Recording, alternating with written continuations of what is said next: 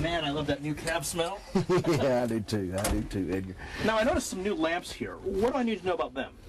Well, you're looking at the lamps that have to do with the after-treatment system, and of course you recognize the Regeneration lamp there, having run a Tier 4 interim machine before. Yes, there's regeneration in process, regeneration needed, and regeneration disabled.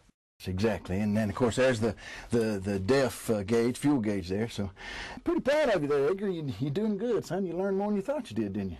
These other lamps will illuminate if there's any emission systems fault or engine or after-treatment fault, or if the DEF tank gets low on diesel exhaust fluid. The good news is you probably won't have to worry about these lamps, especially if your machine is set to regenerate automatically and you fill the DEF or diesel exhaust fluid tank at the same time that you fuel up. That is good news. It is. I can't emphasize how important it is to know your lamps, Edgar. It really is important. I would highly recommend learning this card right here. It's got all the details for you.